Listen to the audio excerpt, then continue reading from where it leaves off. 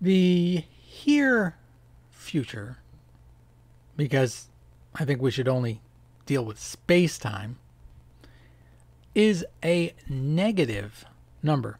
Now, I didn't really think this was the case. I'd always been taught that the future is a positive number. So events in space-time are done with 4 vectors, and I'm just making one up here, 1, 2, 3, 4. Now, is 4-vector technology, is that powerful math? It's certainly common math. So I came up with what I call the sign test. So the sign of, say, 1, well, that makes sense as long as 1's like a real number. The sign of 1, 2 also makes sense if that's a complex number.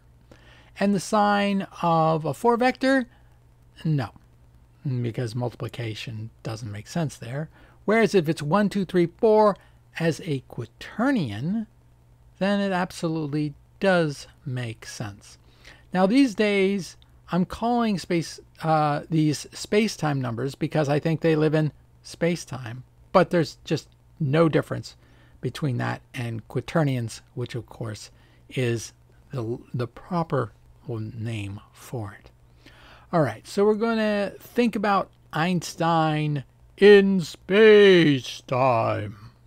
Okay, and because that's where all the action happens, that's how we can understand the logic of it, particularly if we start drawing light cones, because that's very directly related to causality and all that stuff. And we're giving him a nice plane to do his thought experiments on. And he's right there in the center, which is 0, 0, 0. We call that the origin, but this actually has a physical interpretation, and that is now for the first number. And when those 3 are 0, that's here. And we note that 0 plus 0 is 0, and 0 times 0 is 0. And I interpret that to mean that Einstein is the observer in this situation. Okay, so he has this plane with an I and a J, and we're going to give him something to look at. Right at the point 0, 2, 0, 0. What's he got to look at? His cat. A nice tabby cat in red.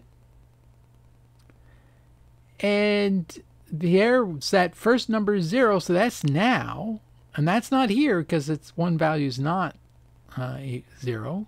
I call it their I. So that's Einstein's observed cat, observed by Einstein himself.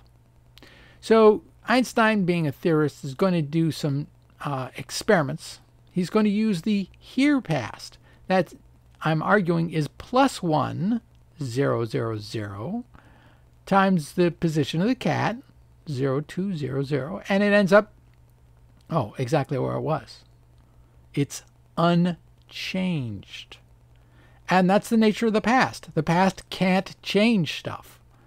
Whereas the here future, I'm speculating, is a -1, 0, 0, times the position of the cat, 0, 2, 0, 0.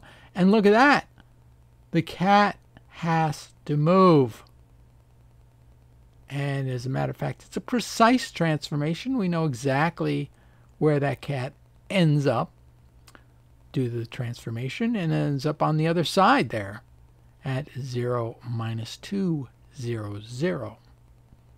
And of course, we got to draw the cat, because that's what got transformed. Great. So we can think of other very simple transformations, what I call their J now. So now is 0, the first number, and then 0, 1, 0 for J, and we multiply it by the position of the cat, and we end up, the cat ends up at 0, 0, 0, -2. So now we have to draw this minus k axis, so we can locate that point. And then, of course, we have to draw in Einstein's cat. All right. And let's do one more transformation. Let's go with the there, I, now. Now 0, then 1, 0, 0 times the position of the cat. And we end up with minus 2, 0, 0, 0. So the minus 2, I say, is the future, and it's here. It's where Einstein is. So I believe that can be interpreted as Einstein's future observation of his very own cat. And that happens by the cat sending photons to Einstein. Now, negative numbers are actually a deeply odd idea. Remember, we had to import that from India through the Middle East. And the time that is lived in the future, oh, actually, no time is lived in the future. But the time lived in the past, well, it's your entire life modulo now.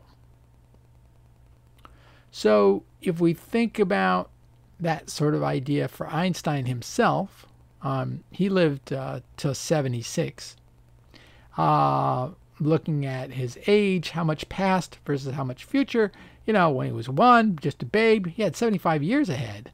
At doubled his path at age 2, got to 74, and on and on.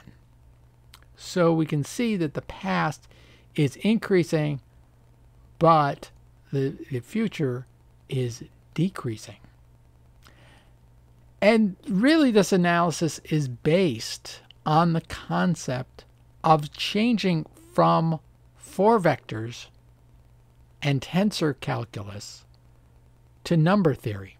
And that would be really quite radical because all of our equations these days are written in terms of tensors.